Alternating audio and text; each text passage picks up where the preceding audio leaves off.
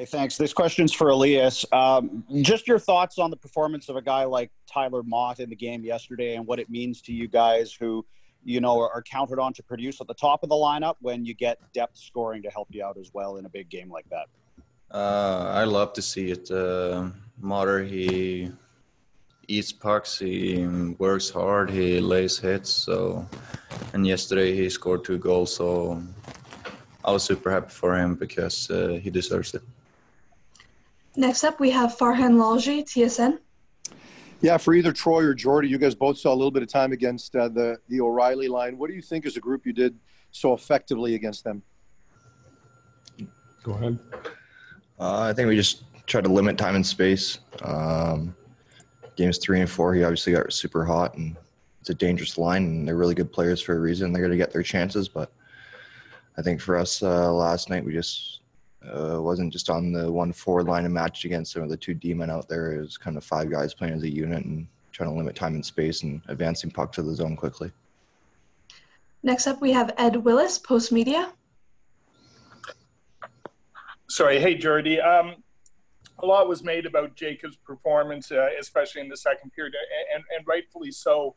But, in addition to the saves, is it the way he was making the saves that really started to energize your team, the way he was throwing his body around, flying out again when the puck bounced off the referee, and also the way he was playing the puck. Did you guys start to feed off that? Yeah, I mean, when Marky's playing like that, it fires the bench up for sure. It's the same as when guys make a big block shot, like Tanny's eating pucks, and like Petey said about Motter. When Marky's doing those things, it's pretty incredible to see that a human being can make saves like that. So, I mean, it fires us up. Ian McIntyre, Sportsnet. Hi, Elias. Do you feel that the line changes last night made it harder for St. Louis to match? And did you feel like you found a little more space and had a little more of the puck last night than some earlier games? Yeah, I think so. I think we got a little jump when we mixed up the lines. I think, I don't know why, but it felt good, and it felt like we had a good jump. We got some zone time, and we scored 2 goals to tie the game, and then Motter again with a breakaway goal. Greg Wyshynski, ESPN. Hey, thanks a lot. Hey, Jordie, just wanted to follow up on a conversation we had before bubble time about having a newborn and pulling off this whole thing. How has it been? What's been your sort of connection back to family back home? Yeah, I mean, obviously just FaceTime every day. It's hard being here, but at the same time, it's fun. The boys, you got a good support group here. It's good to be with these guys. There's a lot of us that are in the same boat, and obviously we're missing our families, but we know we're here for a reason. And we got our rocks back home, taking care of our kids. So it's been good. Ben Kuzma, Post Media. Question for Jordie. You've been around the game a long time, and in Montreal you played with a great defenseman in Weber. How amazed are you at what Quinn Hughes has been able to do, not only as a rookie, but as a Calder Trophy finalist, a guy who logged 9 minutes in the third period last night when you guys lost Edler?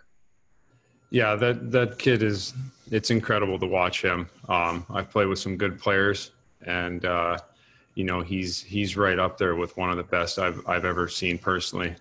We were talking to a few guys last night after the game, and it's just scary that we say that kid's going to get better. I don't know how that's possible because he's so good already, but it's going to be scary in a few years when he is better and older and dominating this league. Stephen Wino, Associated Press.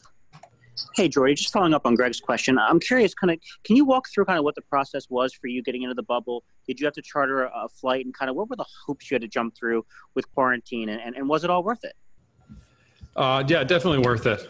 It's awesome being here. It's awesome playing with the guys, battling in the trenches with them.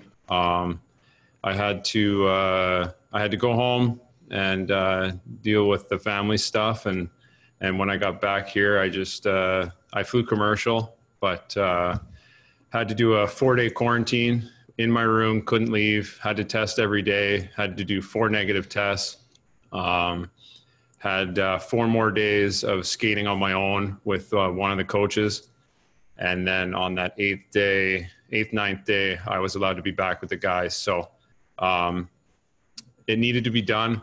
There wasn't a chance I was going to miss the birth of my daughter. So it was definitely worth going home.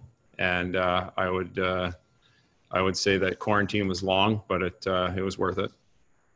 Josh Clipperton, Canadian Press.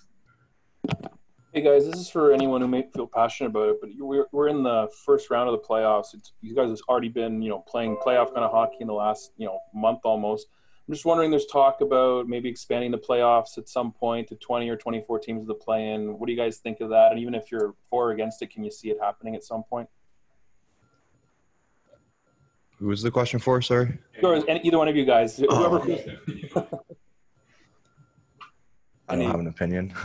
Just trying here to win the Stanley Cup, so that's what we're focused on. Next up, we have Jim Morris, CBC. Jordie, normally in playoffs, there's a lot of travel back and forth, and particularly the longer the series go, the more air miles and traveling to do. Being in the bubble, is there maybe an advantage, maybe one of the few advantages of the bubble? You don't have that. I mean, even after the back-to-back games, you were just there. You didn't have to get up, go anywhere again. Yeah, I mean, the travel gets long and hard during the playoffs. And obviously it's a bit different with the fans when a team takes a penalty and the home team's going on the power play and the building's rocking. It gives you a little energy, so it's a little bit different. But at the same time, it's kind of nice that you're all stuck in one area and you get the so-called home team, but at the same time, there's no fans there, so it doesn't really feel like it. So, it is what it is. We're just playing and having fun. Back to Ian McIntyre, Sportsnet. Hi, this is for Troy. You guys, good game, bad game, you have to park it and move on because that's what your job is. But when you have a game like last night and win it the way you did with a group of so many players who have never experienced playoffs until this month, can that help the team moving forward? Does that become like a resource or something in the memory bank that you guys can build on and draw on in the future?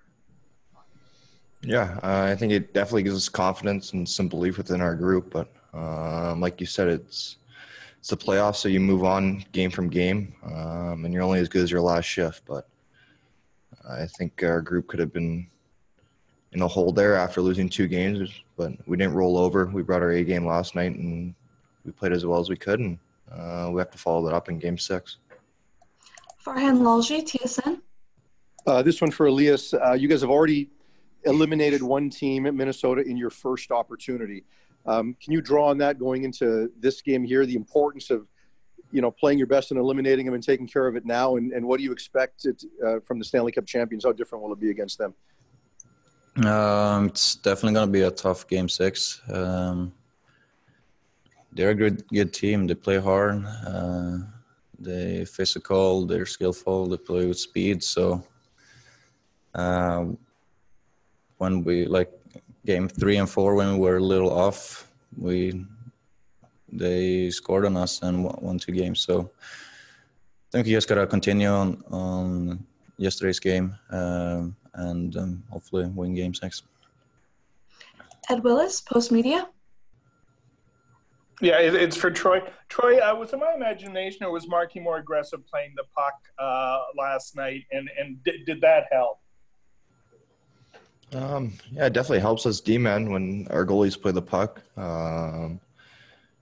It's not as predictable for the forecheck coming down on you, and a lot of the times when the puck's dumped in deep, they're going to be changing. So anytime Mark can get up quick, it's going to be beneficial for us. But yeah, it helps in the long run.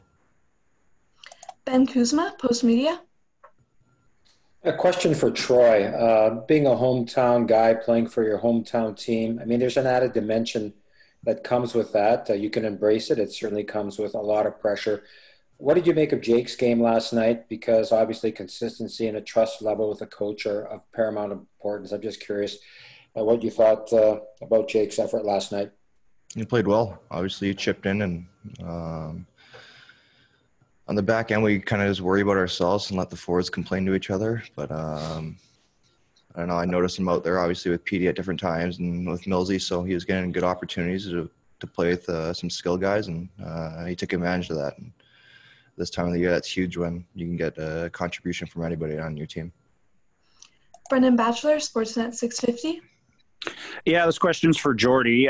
Just wondering what the mentality was when Alex Edler went down, and I know Travis said last night that you guys might have thought that he would come back, but how the five of you really approached that third period and got the job done in the end. Yeah, I mean, it's like any time when someone goes down and isn't on the bench, you're worried about him. Obviously, it's in the back of your head that you're wondering if he's going to come back, but you need the five guys that are out there just got to step up their game. You're going to get more ice time, and you're going to be out there in critical situations. So you take advantage of the situation, and we were all hoping Eddie was going to come back. He was half dressed when we came back into the room after, so he's fine and ready to rock. And we'll take a final question from Nick Ferris, The Score. Hey, Troy, just curious to get your thoughts, sort of a broad question. What do you think makes Bo Horvat such a capable leader, and, what have his leadership and his sort of play overall meant to you guys throughout the series? I don't know. There's a lot of layers to it. I think Bo's super mature for his age, and he's been in Vancouver for 5-6 years now, and kind of brings the older guys together with the younger guys, and at the same time on the ice, he just kind of leads by example. And at the start of this series, he really took the series by the bull by the horns and led the charge. And I think since then, he's continued to play super well, and everybody's kind of followed suit and hopped on his back. So that's what a leader does, and it's what you want out of your leader. So we're happy to have him.